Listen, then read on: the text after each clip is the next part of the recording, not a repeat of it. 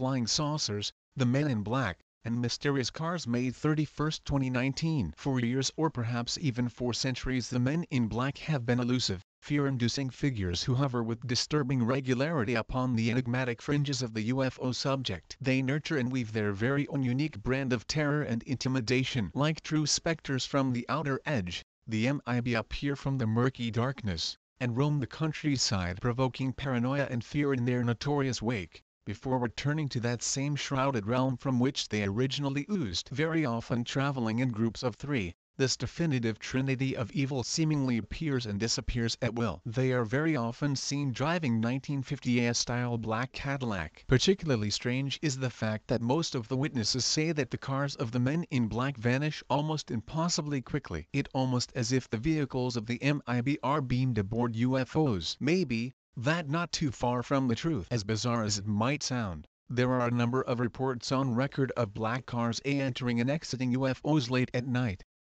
and B, of apparent aliens exiting UFOs and getting in cars. Yep, I know, it really weird. Back in 2009, longtime ufologist Tim Beckley shared just such a story with me. Tim said, "Remember one incident where I was lecturing and a gentleman, a professor at the college where I was lecturing, came up to me and told this story about how he was driving outside of a town in Michigan. It was rather late at night, and he saw these lights in the woods. He pulled over, and there was no other traffic coming in either direction, but there was already another car parked at the edge of the road."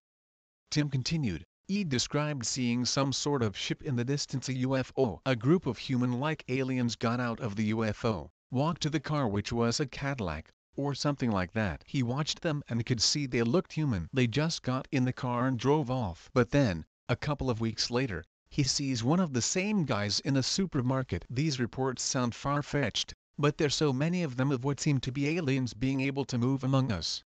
Moving on, there's the very odd tale of a man named Michael Wilcox. On the night of March 6, 1961, Wilcox had an encounter of the creepy car kind. At the time, Wilcox was living in South Miami, Florida. His home backed onto an 8-acre tomato field. At around 10:15 p.m., Wilcox saw to his amazement, through the window of his living room, a huge object hanging low in the night sky. He described it as looking like a Navy blimp.